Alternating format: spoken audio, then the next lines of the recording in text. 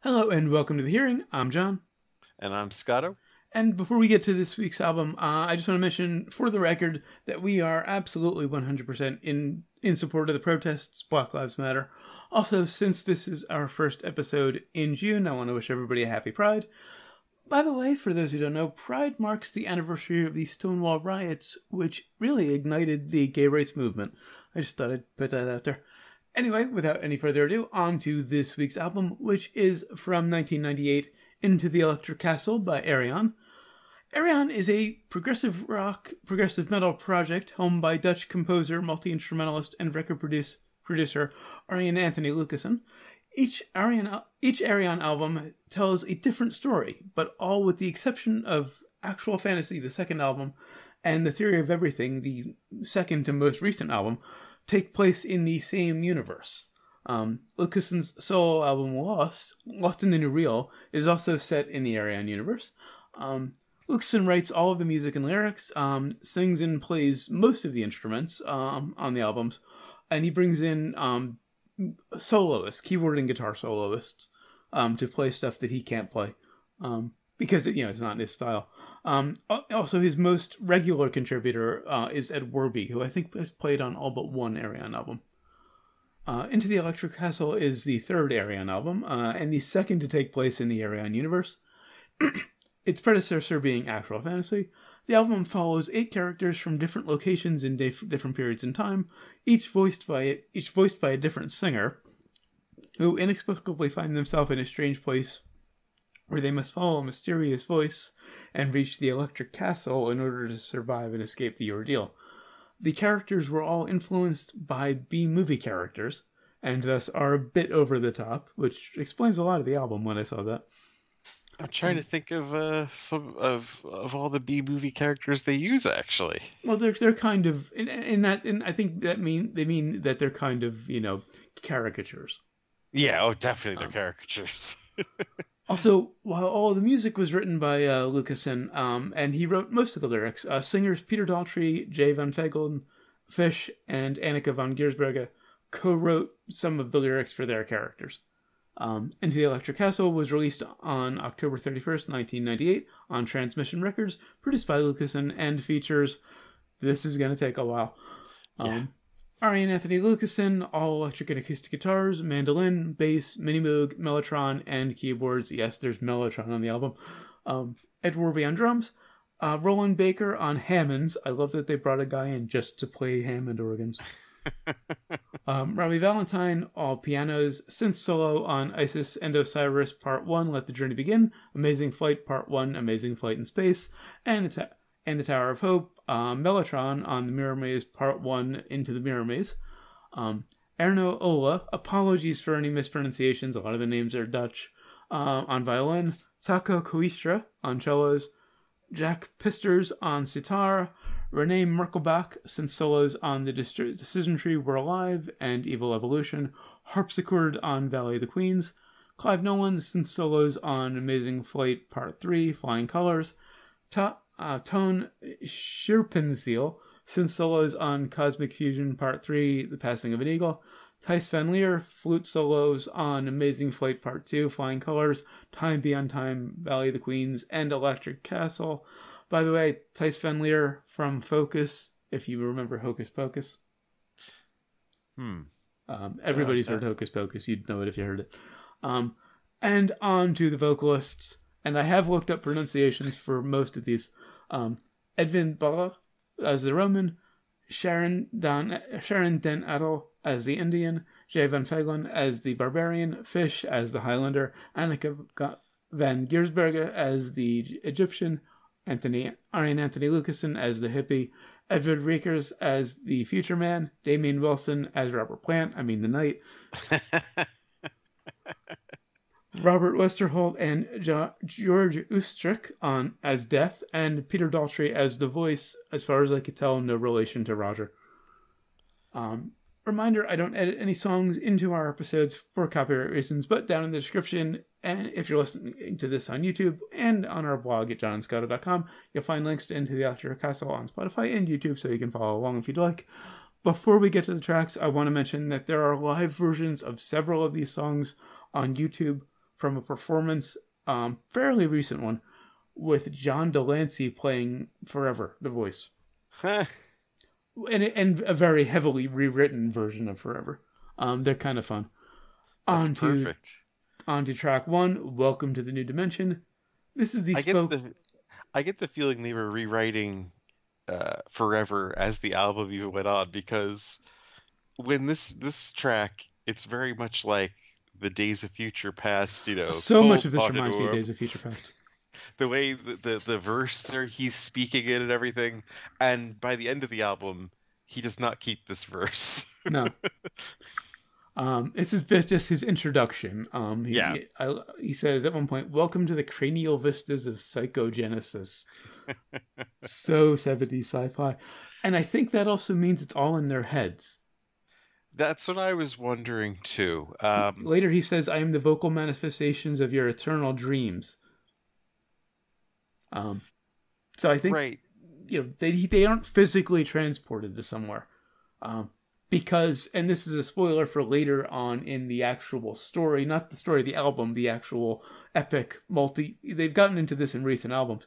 But Forever's planet is underwater. Okay. It's a water planet. So they couldn't So have wait a been. minute. There's more story after this, but Um, it's not with the same. it's all with the exception. Let's see. It's the first album, Ayreon, the Final Experiment. This one, Universal Migrator 1, Universal Migrator 2. The one with a binary title translates to Y. And the Source. There's 6, I think. Yes, 6 albums, a 7th coming up, and one of our Lucas and solo albums. So 8 albums in this universe. Huh. All right. So I mean, the speaking voice, obviously, I think they're going for Richard O'Brien. Okay, could have been an influence, yeah. I was very much expecting a, say, goodbye, hello to Oblivion, Yeah, yeah. bye to all this. Love the kind of creepy sound effects in the beginning. It's very much like Dogs or One of These Days Yeah. by Pink Floyd. There's a very Richard Wright keyboard riff that comes in midway that I love. There was a lot of Pink Floyd on this album. Yeah, Like yeah. not even just a specific time of Pink Floyd, but like from beginning to end, like Syd Barrett to even Division Bell, Yeah, you yeah. get on this.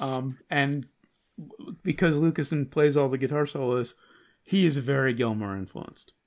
And Future Man sounds a lot like Rick Wright in his Okay. his vocals. All I've heard of Rick Wright, I think, is his bit on Time. Yeah. But I also loved the nuclear portals of the Electric Castle. Does it get Now, more B-movie? I had thought that I think when you originally gave this to me like 15 years ago or whatever it was, 2005, or I think. 17 years Sure, ago, it was it might before have you been. moved at the end of 2005. So And I had assumed the Electric Castle was like the name that the primitives, gave this ship, that they see. mhm. And then it's like, oh, wait a minute. The aliens calling it the Electric Yeah, Castle? it's called the Electric Castle. He was Oh, influenced by B movies. It's not meant to be that serious. Yeah. On to track 2, Isis and Osiris. This is my favorite. This is like the epic of the album. It's got, let's see, 5 parts. Let the Journey Begin, In the Hall of Isis and Osiris, Strange Constellations, and Reprise. Sorry, 4 parts. Starting off with Let the Journey Begin, very folky, nice contrast from this electronic opening with this, Gilmour-ish guitar solo. Nice to hear some mandolin. I felt like it was kind of just some throat clearing kind of, they're starting to get us into this still. Yeah. We're still in intro mode here, and let the journey begin. Well, yeah, this is where we finally hear the characters, the people who've been kidnapped, effectively. So we start off with Fish, and his accent really fits it. In fact, I think they amped up the Scottish. Oh, definitely. Yeah. And I was wondering why until I heard, I think it was The deal's in hand. Yeah, I think if he hadn't, and I think I really make the discovery a little while later. Oh, the Roman voice isn't very much different from the Highlander. So if they hadn't Hmm, scotched it up, yeah, you really wouldn't have been able to have told the two apart. possibly, yeah. Um, and also, I speaking of voices being too similar, the Indian and the Egyptian, the two women. Right, there's no telling them apart. I think I've heard the album several times, and I've been listening to it incessantly for 2 weeks, and now I think I can hear a difference, but I'm not sure. I I think it's one of the flaws of the album, actually. Like, I think they could have really done like a single album with fewer characters, and it might, or they could have stuck with this double album and had characters from different places and times. well, they do. Because, well, the problem is, do they really? I mean, we've got we've got eight guys, right? Hmm. Well, actually, six guys, two ladies. Yeah. They're the two non-Europeans. The other six, although I'm assuming Future Man is from England too. I don't No, know. no. They don't. Everybody's Dutch except for Fish and Damien Wilson, the Knight. Well, where the characters from? The Oh, the Knight is characters. Oh, characters. the characters, right? Yeah. The, they're like the ladies are Dutch, but they're playing the part of the Yeah, Indian the and the characters. Egyptian. I I'm confused about the Indian because I always assumed Asian Indian could be Native American. Right. They I thought with the sitar Yeah, that they there's were great cluing us sitar into solo. that she was in it. But that was the only sitar solo there. I mean, I So don't know. yeah, But anyway, you have six European dudes, a barbarian and a Highlander, which I mean, a Highlander is pretty much just a barbarian not from Germany. yeah, and the barbarian is a Viking. We Well, of established later. course, right. Northern European, Viking, Hmm. Germanic tribe kind of thing. The Roman, which could have existed in the barbarians' timeline True. or the Highlanders' timeline, Hmm. and then the Arthurian knight, Who was who, fictional because uh, Arthur was fictional. right. And then, of course, the hippie, I think, definitely had to have been British. No, he that's well of the character probably Barry Beals.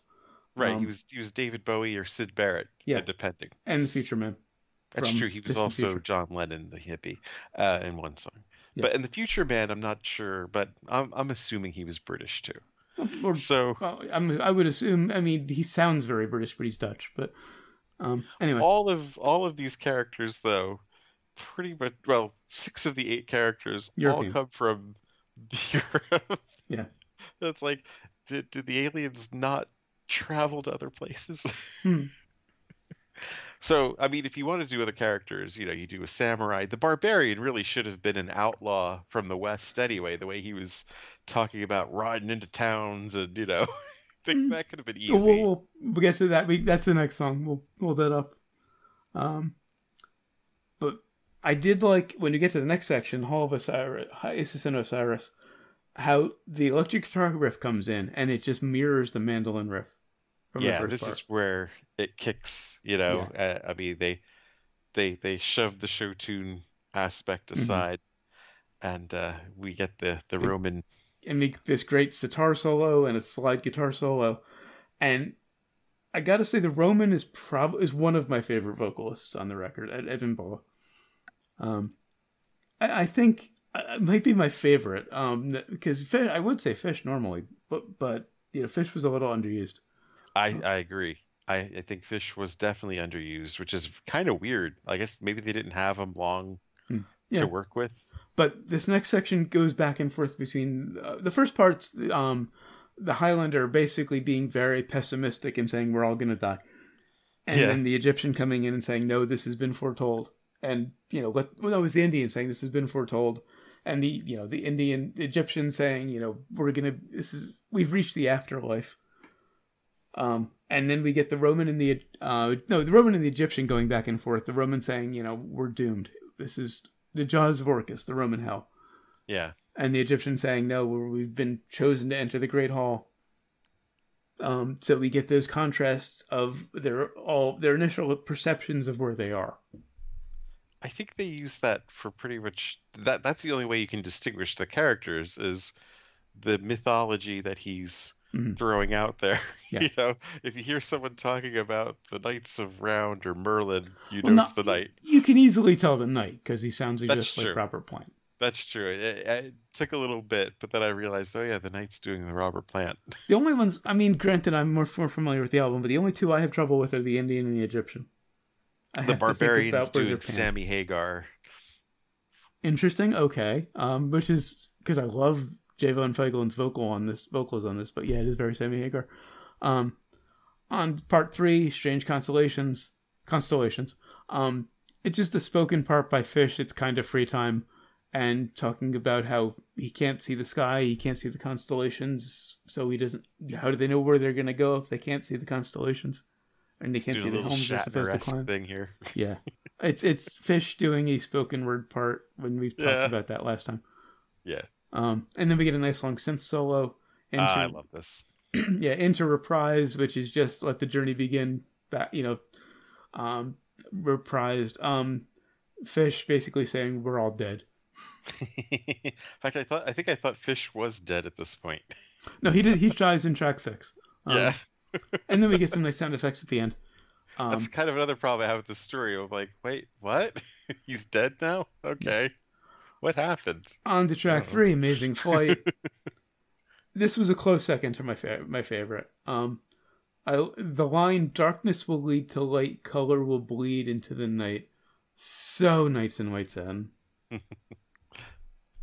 Now, totally, I'm not sure if it really fits with what he's trying to do here. You know, like this is supposed to be a flight in through space.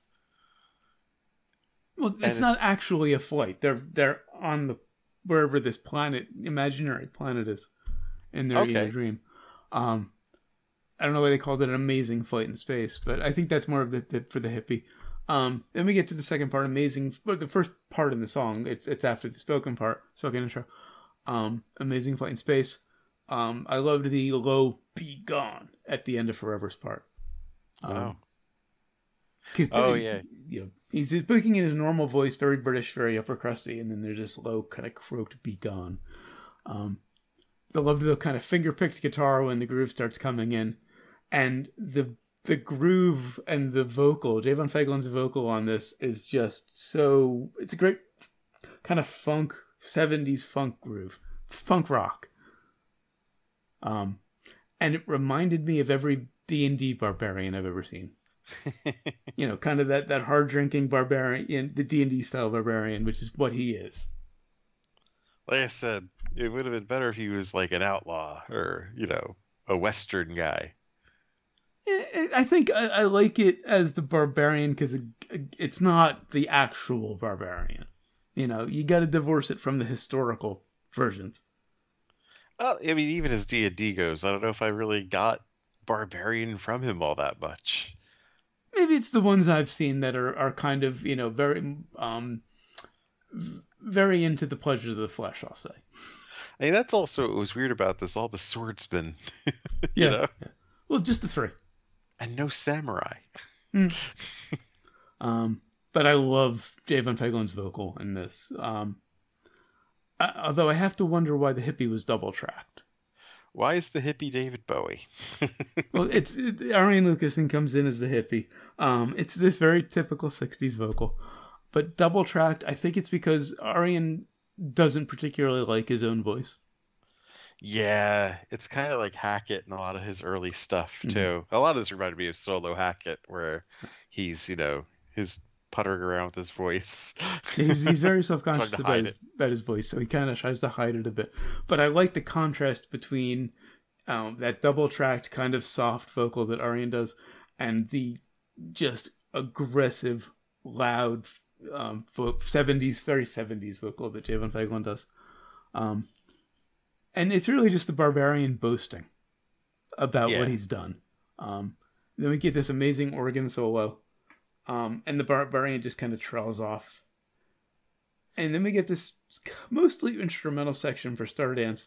I was going to say, are we in Stardance now or Flying Colors? It's hard to determine where. Stardance is the Indian kind of singing that wordless part over the guitar arpeggio. And then we get these kind of flangey synth parts. I like the mix of guitars and synths. I'm not sure about the flute, though. I mean, I love the flute. Yeah, it was That's nice when it came all together. when we get into Flying Colors, is when the guitar and the flute kind of trade off. Yeah. Um, Loved that part. I got to check out more Focus. We should need to review a Focus album at some point. But I loved all the flute on this album. Especially it trades off with the guitar at one point, trades off with the synth. The piano and acoustic guitar go back and forth. And then they just kind of get back to the initial riff. Track 4, Time Beyond Time. This is really the Future Man's introduction. Where he's basically saying, of everything he's experienced in his world, he's never seen anything like what's in this dream world. Right. And like when it started, first, it's kind of very moody blues or early Bowie or Kansas kind of feel to it. And this is the first album I've ever like followed along with lyrics in hand. Mm-hmm. And I was kind of worried how this was going to turn out because I saw a lot of combined vocals, Yeah. a lot of different characters singing lines. I was like, is this going to be Les Mis? It does get musical theater at points. But I think they stuck the landing. Well, I spoke about this with Mrs. Scotto after listening to this first time. There's a fine line in prog rock between prog rock and show tunes, and a musical theater. And when you bring in 9 vocalists, you risk that line even more. It's why they made The Lamb Lies Down on Broadway. Mm-hmm. Yeah. They were actually just, fuck it, we're gonna do a musical kind of thing. Right. But this one opens up with some nice dreamlike lead guitar. And the verses is just the Future Man basically saying he's seen a lot in his world. And I think he's describing his world in those verses. Yeah. But he's never seen what's in front of him right now. And then we get the Knight and the Roman trying to figure out where they are. And the Roman, basically saying, I don't understand what I'm seeing. And then the Knight constantly talking about Avalon. Right. And when I saw the thing about B movies, I kind of had to relax a little bit because I was getting super nitpicky. He's kind of a useless character, the Knight. He's probably the least useful one here. He's talking about how he's on this quest for the Grail on Avalon. Right. It's been a minute since I've read any Arthur, but the Grail wasn't on Avalon. Avalon is where Arthur basically went to die. Yeah. So that kind of annoyed me until I saw it was all B-movie stuff, and I was like, okay, I can let that slide. Oh, watery tart flinging scimitars. There's no way to run a democracy. I like to think of him as Lancelot. And then we get another flute solo, and it ends nicely with this kind of round with the 3 of them singing their individual parts. And they pulled this off. This is where I was a little nervous about seeing the lyrics. What am I in for? Are we going to see the black and red flag and the barricades? But you also have 3 amazing vocalists. I mean, Robert Plant impression aside, they all have amazing voices.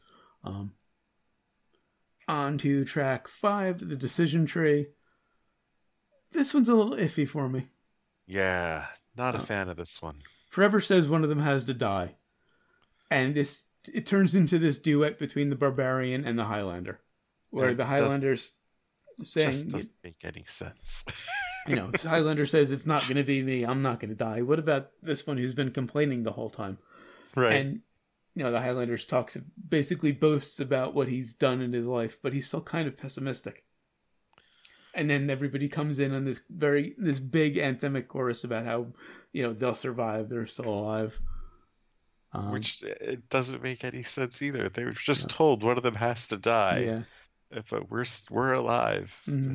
And then it's just very folky and upbeat. It's just nice. It's kind too Boston for me. Yeah, nice kind of Dennis DeYoung synth solo. That I have it for in my notes. The end of key solo is very Styx. Yeah. And then we get into a longer synth and guitar duel that gets better and a lot heavier. And these 2 tracks are a bit of a weak spot for me. It goes a bit because we get. I think we're in this middle portion for me where track 6, Tunnel of Light. This is the weakest one for me. This is where the Highlander gives up. I have I describe the music as 70s folk rock Coke commercial. Right. The lyrics are meh, but I kind of like their voices at Yeah. least, Um, and everybody's basically saying that they think they're in heaven. This is probably one of the catchiest songs on the album, Tunnel of Light. Yeah.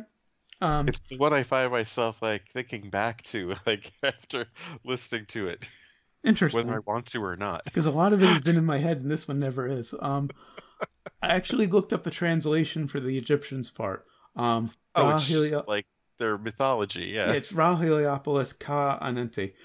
Basically, from what I could find, it's she's asking Ra, the sun god, who lives in Heliopolis, to guide her soul or her Ka through the underworld, Ananti.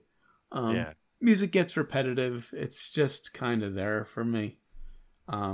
Pretty skippable. Not bad, just skippable. On to track 7, Across the Rainbow Bridge. They go full Spinal Tap here. Yeah, yeah. This is just arena rock.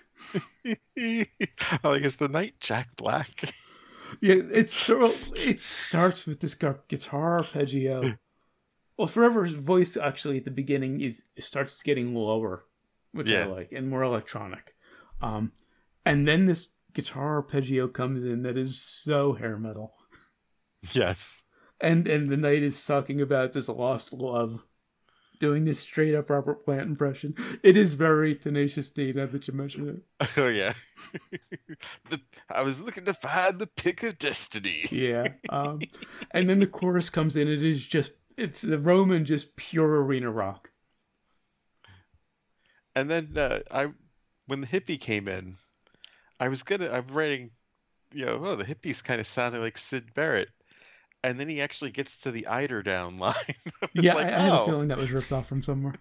that is totally Sid Barrett. Yeah. They used that on on Piper at the Gates of Dawn, and I think they even reused the word on metal.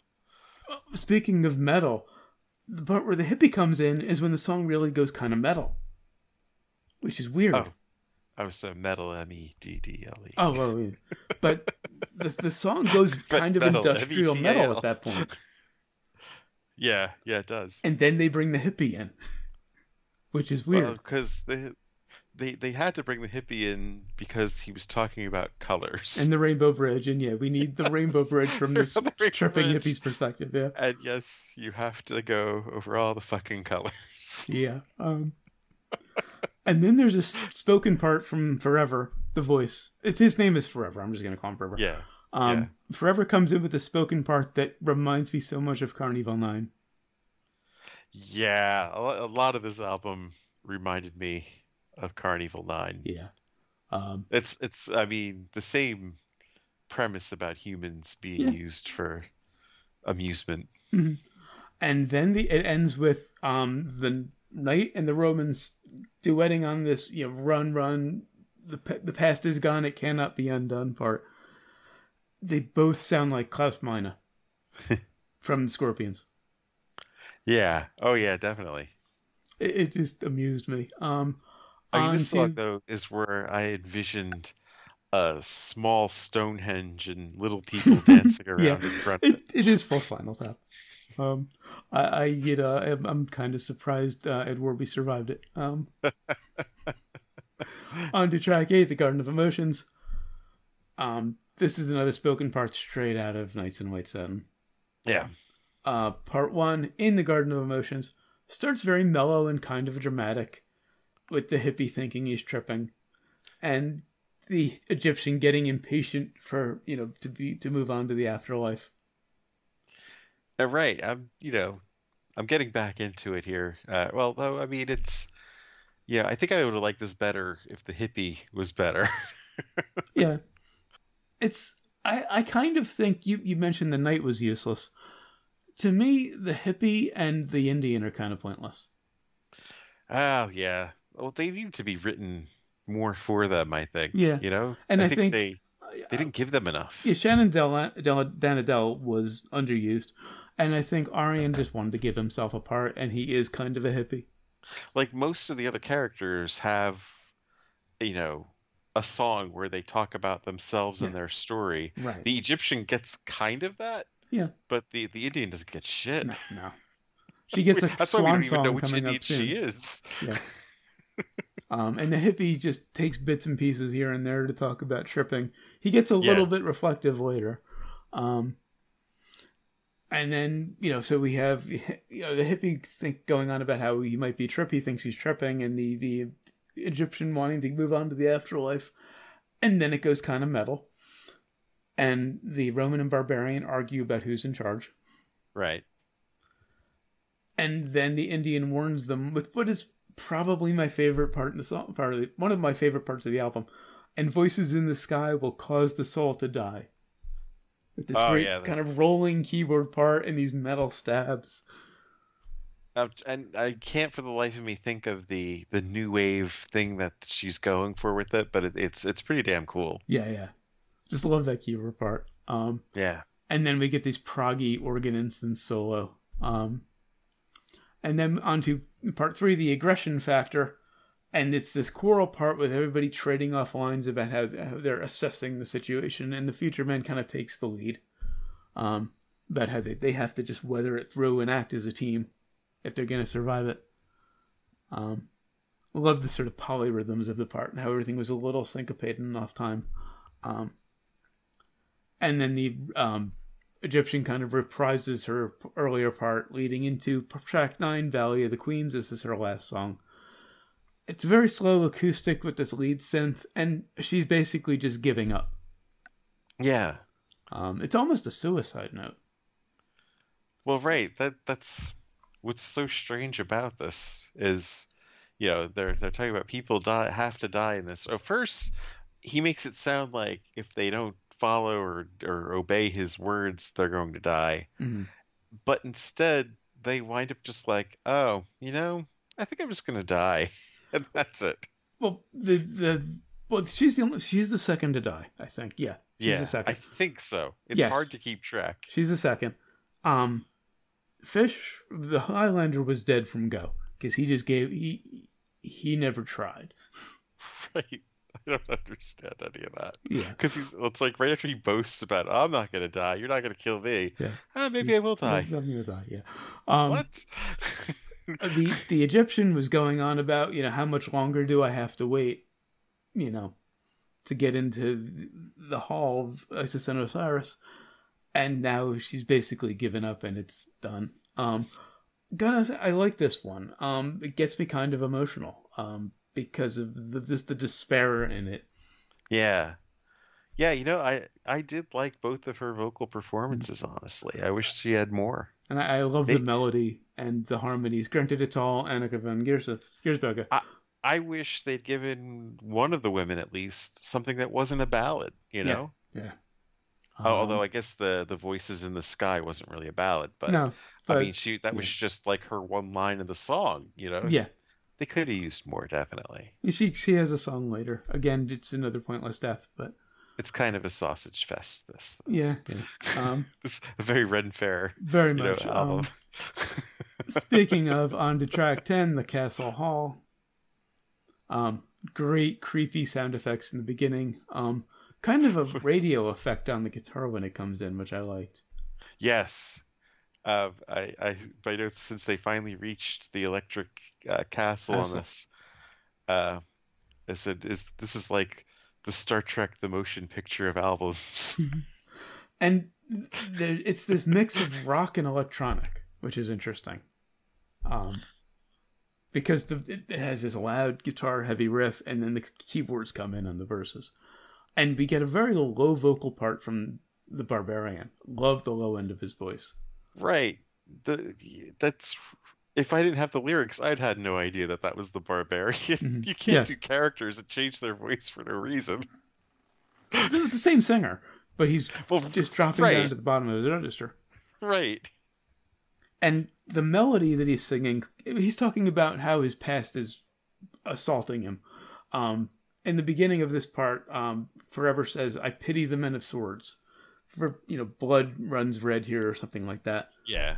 So he's talking about being assaulted by, as he puts it, the women I've raped, the men I've slain. He's being revisited by their spirits. I kind of assumed he died here, but No, nope. that's later. He falls with the oldest trick in the book. Yeah. Um, but the melody he's singing kind of sounds like an old drinking song Really? to I mean, me. It sounds I familiar, mostly like an old get drinking Iron song. Maiden out of this until you hit the flute. Yeah. Then we get this duet between the barbarian, and knight, um, and the Roman. Where's the no? Oh yeah, no. That my note is where's the Roman because it's the men of swords. The Roman doesn't factor into this one. Well, yeah, why not? I He's guess a he's soldier not. too. Yeah, I mean he's a man of swords. Um, It feels like he just picked these things at random and had no idea what these people are maybe. like. I like the But then trade-off between the flute and the electric guitar and the solo. I felt the vocals here got he got back a bit too Broadway in this. Yeah, we get another round with the barbarian knight overlapping. The contrast is nice because we get the low end of this barbarian's voice, who sounds very American, even though he's Dutch. Yeah, And the knight, who is, like I said, doing a Robert Plant impression. Robert Plant. Yeah. I've checked out other Damian Wilson. He sang for a band called Threshold. He always sounds like Plant. Really? Because see, I He thought wasn't specifically doing a Plant impression for this. I thought he was having them specifically do impressions like the Barbarian Sammy Hagar, No, you know, the hippies Bowie or Sid Barrett at that times, could have been intentional, but Damian Wilson always sounds like Robert Plant. Future Man doing Rich Wright. No, and I've also heard other stuff for Edward Rakers. I love Edward Rakers' voice. The Future Man sang with a band called Kayak. Love his voice. He I always sounds like that. I've heard the name of that band. I mean, how do you forget a name like Yeah, a right. kayak for a band? But I can't remember what they did. Very kind of Marillion-ish, Yeah, early '80s prog. I'm sure it was something I heard back in the days of XM when they had what was the name of the prog jam station that they had? Okay, I don't remember. I I'd forget. I'd be impressed if they played Kayak because Kayak is Dutch and Dutch bands get nothing over here.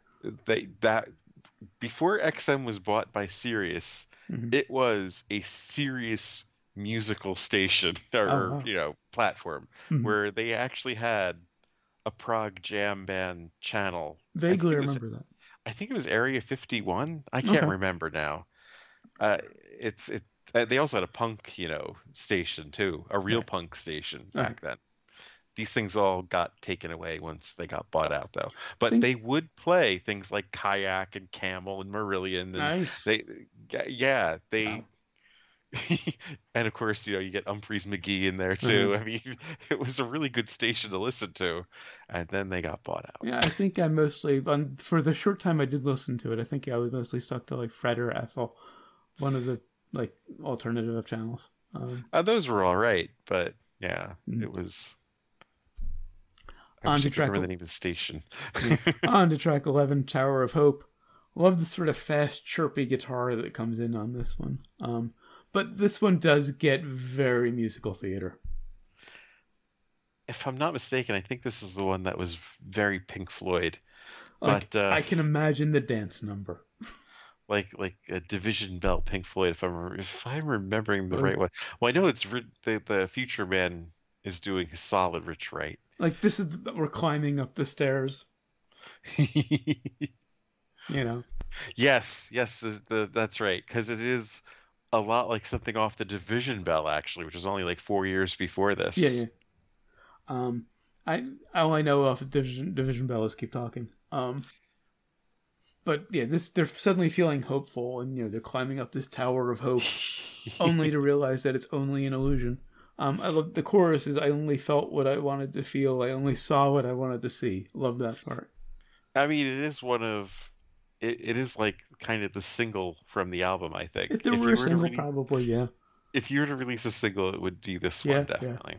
Um, then it goes suddenly very jazzy with Yeah. this trade-off synth and guitar solo, and this in this extended chorus. And then we get to a really interesting one, Cosmic Fusion, track 12. This is the Indian's death song. She thinks she can fly off the tower toward the sun for some reason. Oh, I soar on the breeze. okay. Um, The Roman and the future men try to tell her, it's just an illusion. It'll just kill you. She talks about how all these things are happening, and she soars on the breeze until into the sun. Love the sort of the very clean arpeggio guitar. And then death comes in. Yes. And if you thought the other characters were on the nose, Death grunts for death. Yeah, that section is actually is called Death's Grunt. yeah. Yeah, I don't know if But it's Lemmy or if it's Hetfield or if it's no, a Klingon. it's going on because this is no Lemmy and Hetfield never went this is straight up death grunt. That's true. These guys are in death metal bands. But hearing those synth trumpets with a death grunt was weird. Because it's not that heavy of a section. Also, why two people for death? I didn't even realize there were two people. Yeah, there are two. They divide the couplets. But I loved Sharon Denadal's wordless vocal over the grunting when that part comes in the second part when they repeat it all, and a great scream at the end when she dies. And then part 3, the passing of an eagle. You get this really interesting synth bass with this like kind of Wild West Peter Gunn kind of very Telecaster kind of guitar part. Then the synths and the guitar kind of play this variation of the Future Man Roman melody. And then a big synth solo that trades off with the guitar. Yeah, I think this is what they do best here. Yeah. I mean, this is prog metal right here. Yeah. And it's what I bought a ticket for. And then they work into these great harmonized parts at the end. Track 13, The Mirror Maze, Part 1, Inside the Mirror Maze. This is where the hippie actually talks about himself and how, he talks about his past. I wasn't too much of a fan of the hippie when he was doing Bowie and Syd Barrett, but now he's the Eggman or the Walrus here. Yeah, this is very Beatles. Not quite as Beatles as he gets a little later, but he's talking about how, being neglected as a kid made him turn to drugs and long hair and all of this. And then the Future Man comes in on the chorus and talking about how this is all a mirror. How we're all there are these hidden ghosts that we all try to hide in the mirror maze. Very on the nose. Yeah, I like the second part though. Yeah, it's a little repetitive, but I think it works. Well, if we get this piano and electric guitar bit in between the two sections, that really reminds me of the end of Rocky R. Oh yeah, that music. There's bad music under there. Don't lift that. The break in Superheroes, and I fucking love Superheroes. But yeah, it reminds me a lot of that. And then we get this heavy part with this great guitar and Hammond riff, and the Roman and the Knight facing their fears. And the Knight's, the Knight's lines really kind of resonate with me. But then they end up breaking through the mirror. And they allow... the Knight do something other than talk about Arthurian mythology? No, he does talk about, overcoming fear at that point. And then they allow their fear to pass over them and through them. I couldn't resist that. And they get to the next verse, which is... And then there's something about riding on the wings of time, which doesn't fit anything else in the song. On to track 14, Evil Devolution. Another one of my favorites. This is the Future Man solo. This would probably be, yeah. Actually, yeah, this probably should have been the single. Yeah. It'd probably get my pick for strongest. They break through the mirror, and the Future Man literally sees the machine behind what they're being put through. And this kind of gets into a bit more of the mythology that you find out about in later records. Forever's race live underwater. They rely on, and they're not aquatic beings. They rely on technology to survive. Yeah. That technology has made them mortal, but also stripped them of their emotions. Which is why they run humans through these courses to experience their emotions. Which is explained a little later. The confusing part is, though, he says they've been observing him this whole time. Mm. So why the need to observe them closely like this? I don't know. It's just a show. Try to relax. But they go through the mirror. The future man sees the inner workings of everything. Um, and I love the just absolutely dripping tremolo on the guitar on this one, and how the timing changes. The verses are in 4, the chorus is in 5. Again, I absolutely adore Edward Baker's voice. I have some issues with the lyrics. It's very anti-technology, Luddite. Yeah. It practically goes back to the future's plain to see, too much technology, machines to save our lives, machines dehumanize. Mr. That Roboto. sticks. Yeah. Got to But I reference mean, six again. that shouldn't surprise you if his representation of humanity is mostly people from the classical and dark ages. This is true. But this idea that technology, I mean, there's certainly a case to be made that we're too reliant on technology. But this idea that it's going to strip us of our humanity, this goes back to fucking Metropolis, and probably Yeah. before then, is just ridiculous.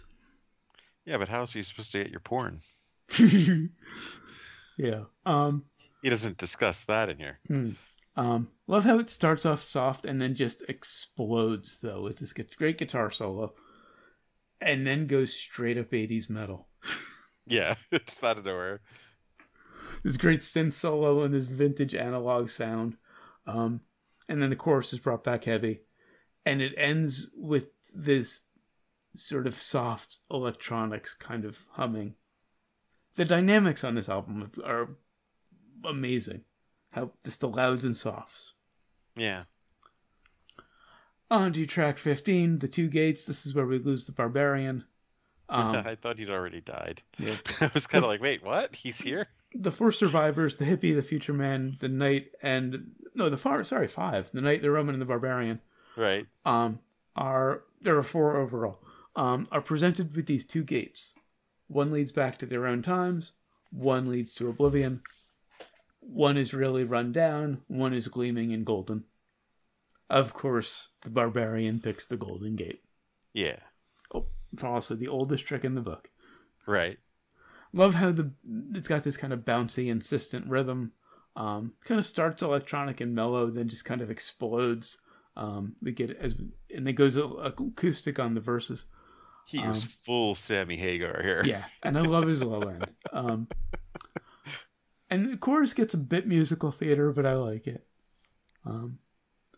Love the heavy riff between the verses and the Hammond coming in on verse 2. And then at the end of chorus 2, they go pure Queen. Yes. Or should I say they go full Queen? The harmonies are straight out of One Vision. On the line, enter the gate to your destiny. The harmonies are straight out of One Vision. There's this harmonized lead guitar part. I don't know how, but Ayreon somehow managed to nail Brian May's guitar sound. For those who don't know guitars, Brian May, for decades, has been playing the same guitar. Actually, I think it's a replica now. The original is, kept at a vault. But it was made by him and his father when he was a kid. Wow, I didn't know that. Completely homemade, and not just like they made a body and stuck aftermarket parts on it. Like all of all of the metal parts were machined, like taken from spare bits of metal. The pickups, they wound the pickups, everything like made entirely from scratch. That's crazy. And he plays with a sixpence for a pick. So his tone, there are practically dissertations written on how to get his tone. And no one can pull it off because no one has his gear. So are you saying he doesn't use it anymore to play live? Well, I mean... Or do you think he... It was upgraded over the years, but, it's all very custom still. And I think, the ones they still play live.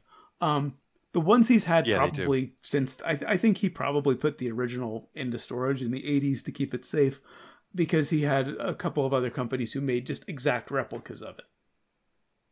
Because the original is priceless and it's made by his father and, he doesn't want to take that out on the road. But his tone is not. You can't reproduce his tone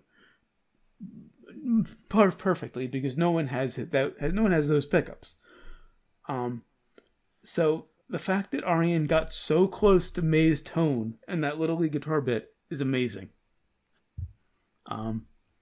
Also love the echoes on the bridge when the barbarian goes into oblivion. Oh, just the Why is it so dark? Where am I? And this is where he mentions Valhalla, Valkyries, and Odin. Finally revealing that he's a Viking. Yeah. See, because when I first saw Barbarian, I'm thinking Hun. Well, they had a lot of Germanic tribes. Yeah, yeah. I just go Hun when I think Barbarian for whatever reason. But yeah, my point is, like, 4 of these guys could have all existed in the same time, pretty much. Right. We're pretty close to it.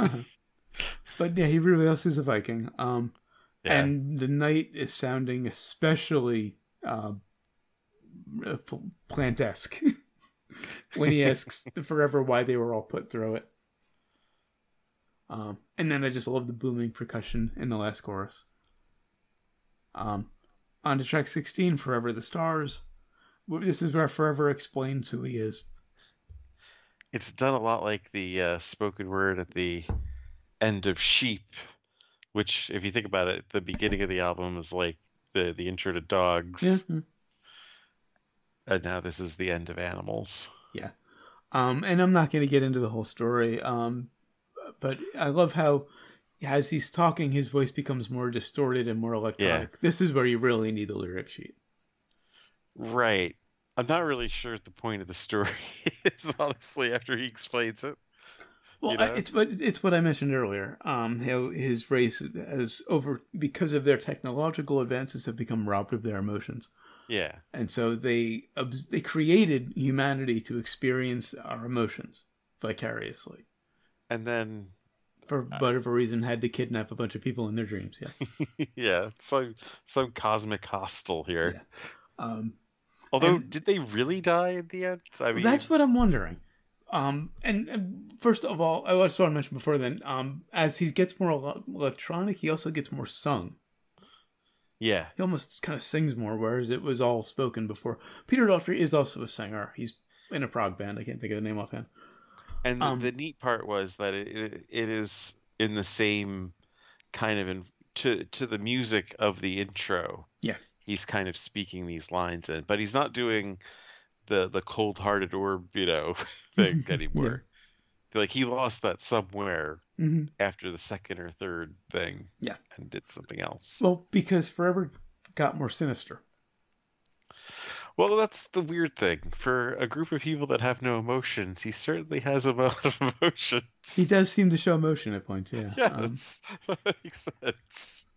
It's like the knights who say "neh," we're saying "suffice it to say" throughout the one scene. Yeah. They can't hear the word "it." On to track 17, Another Time, Another Space. This is just the survivors dealing with the aftermath. The 4 who survived coming back to their lives. It does beg the question if it was all a dream. And they never explicitly say that it was all a dream. I'm getting that I'm interpreting that from some of the lyrics. I would think so too, because they don't really justify the deaths, Yeah. It's just like, and then this person's gone. And it's did like, wait, the other what? 4 just wake up? Yeah. I'd like to think they did. But this is the hippie in the future man initially talking about, trying to grapple with their missing memories and knowing something happened, but they can't quite place it. Right. That was the other thing about being the point, because they're like told, oh, if you survive this, you're going to have this rich reward kind of thing. And it's like, oh, no, you're not going to remember any of it. No. It's like, wait, what? Well, what's the point then? They're just left with missing a sense of something happened and no memory. The Roman and the Knight find themselves at peace. Yeah. Afterwards. They've dealt with their fear and they're at peace now. The Men of Swords find themselves at peace, which is surprising. And then the chorus is just incredibly Beatles. Yeah, yeah. This is where it goes full Beatles. And it's just a nice capper to the story. It is. And it's got this nice crying synth sound at the beginning that just gets even more melodramatic at the end during the instrumental break. We get these weird snippets of the story before the very ending. I don't quite understand. I've never It's understood why we hear these like heavily delayed snippets of earlier vocals. it's like this weird Quadrophenia style curtain call. Well, Yeah, yeah, Quadrophenia, like the intro of Quadrophenia, they have different random lines right, from the story kind of dubbed into the intro. mm, Like you're like you won't know what this means, but you will when it gets down to it. right, But they kind of do that for the end, yeah, kind of a curtain call, one for each right. Each of the character. character, yeah. That might maybe that's exactly what it was. Maybe it was just a curtain call. And at Yeah. the very end, he says, "Remember forever," even though they don't remember a thing. Well, I mean, I guess he's thinking they're doing a play on words there. Yeah, Remember yeah, of him, course. forever is him, Yeah. and Well, forever that. isn't just him; it's the race. He's specifically forever of the stars. Oh, okay. Um, So remember them, remember their yeah, creators, yeah, and you kind of do get the sense that you know that they have more wisdom and they're better equipped to get back to their lives, the ones that at least did survive. If they yeah, all didn't, I don't yeah, know. yeah. I don't. Even if they did all wake up, if the four who died all woke up. I don't. I don't think the Highlanders any better off. So That's not would you? exactly that's not exactly the Highlander that that I think they're taking the Highlander from. No, it's just random Highlander. It's not the Highlander. I think it's Fish, really. Yeah. And I just would like to give us both a pat on the back for restraining ourselves from referencing the movie until now. So would you recommend it? Ah, man. I think this would make an amazing single album, but I think it's just too ponderous as a double. I think it falls into the same trap that Elvis Costello did. But if they had like cut this down with like maybe half the characters and just focus some of this instrumentals, that we have here, that taking the best of it and like a 45, 50-minute album would be awesome. But as an hour 44, no, I can't recommend it. I absolutely do recommend it though. Until the weekend before the last time we recorded, when we were originally going to review it, I hadn't listened to this album in years. But as soon as I did, I fell back in love with it. Parts of songs got stuck in my head. It's a bit long, and it can be a bit challenging with the multiple singers, but I think it's worth the effort. I think it relies a lot on a story that isn't really quite baked. It's a I think bad that's the movie. other It's a B problem. movie, Right. you know. And I think it kind of gets in the way of what musically what he's trying to do. Well, musically, it's just classic prog mostly, with a little Yeah. metal thrown in and a little electronica. Um, and the with regard to the story, because the actual line just finally popped into my head. Just repeat to yourself, it's just a show. You should really just relax. All right, so until next time, we'll be reviewing Monolith of Phobos by the Claypool Lennon Delirium. I've been Nice. looking forward to reviewing them. I've only heard a few songs. I've only really, I mean, I've listened to the album, this one once or twice, Mhm.